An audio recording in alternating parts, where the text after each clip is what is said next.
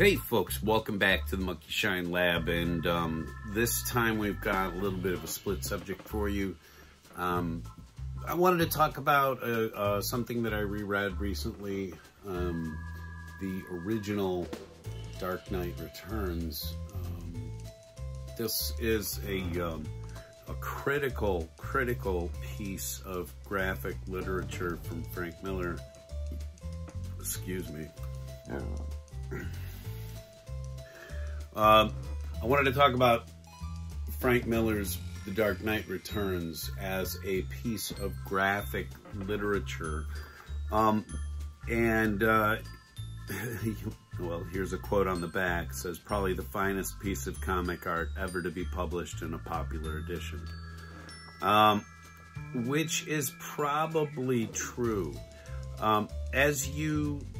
As you look at this, the artwork and the interpretation, it may seem rough to some folks who have come into comics since the 2000s and stuff, been around for the last 20 years. The paper has improved. The writing overall has definitely improved. The artwork is clearly advanced. But back in 1986, this was an interpretation of DC superheroes, which really wasn't, this was not the market it is now at all. So when you saw this whole thing come out, this was a lot of brave storytelling, and it probably single-handedly kind of restarted, along with the Watchmen, of course, but it restarted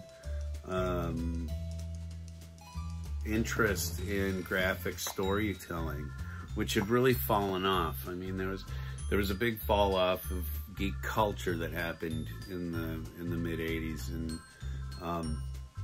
the video game crash and all that other stuff. So when this came through, it was really a genuine breath of fresh air, and it's pretty much the reason why we have all of the resurgence that we do these days. But this was out in 1986, and I think I read it, trying to remember if I read it in the 80s or if I had finally picked up a copy by about 1990 or so and read it. But I had not owned a copy of it until recently, so I reread it. And in doing that too, I had ended up picking up the mutant leader here, which is one of the main characters from about 50% to 70% of the story of Dark Knight Returns. And so I figured, since I had gotten the mutant leader and since they weren't very expensive, I saw that they had a decent copy of the Armored Batman finally come out from the good people at McFarlane. So this was a definite pickup when I saw it for cheap enough, and as things go these days, it was cheap enough finally, very quickly actually, surprisingly so. But anyway, what we're gonna do is we're gonna break Batman out of his box and put him up with the mutant leader.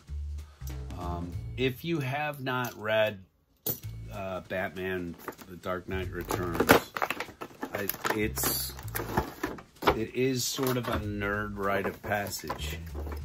It's one of those things that you should have to read before they give you your decoder ring for being in our club. But, with the with the advent of live movies, of course, and everything, what some of you may have seen is this outfit and this scene and some about, a seventh of the book weighed out in Batman versus Superman, Dawn of Justice. Batman versus Superman, incredibly long name. Comes the little collector card, so you should definitely take that out. And of course the McFarlane standard DC imprinted action stand, which a character this size probably does not need. So we'll break all that down. Here's the aforementioned tray shot with 2 extra hands. Although, you know, I mean, they don't. Okay, these are fist hands that are in there right now. Have a very expressive head. You can tilt it from side to side. I'm gonna have him strangling him.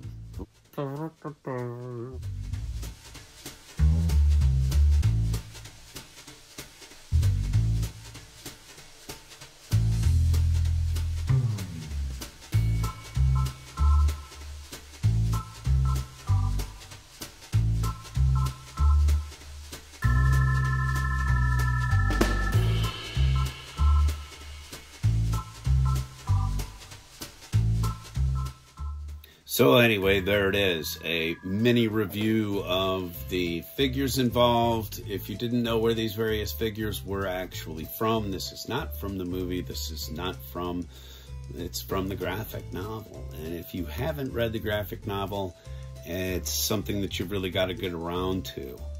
This is a very serious piece of nerd history. This revived an industry, it revived people's interest in superheroes, and it showed the world really a new way of looking at comic storytelling. It did, you know, I didn't show the world that. I guess it showed the United States that.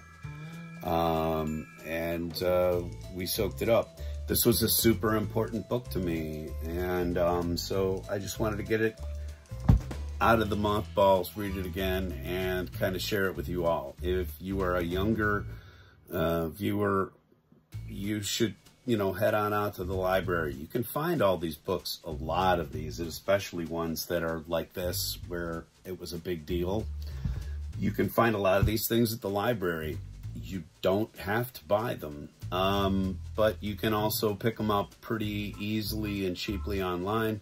Look at used copies and stuff like that. They usually come in pretty good condition because they were pre-owned by people like me. So anyway, that's it from, you know, a Batman superfan. The Dark Knight Returns book and toys. Pretty cool. Learn your history of where your figures come from. Anyway, thanks for coming out to the Monkey Shine Lab. If you like what you see, please remember to like, share, and subscribe. And check out some of the other First 117 Network shows. Thanks a lot. We'll see you later. Bye.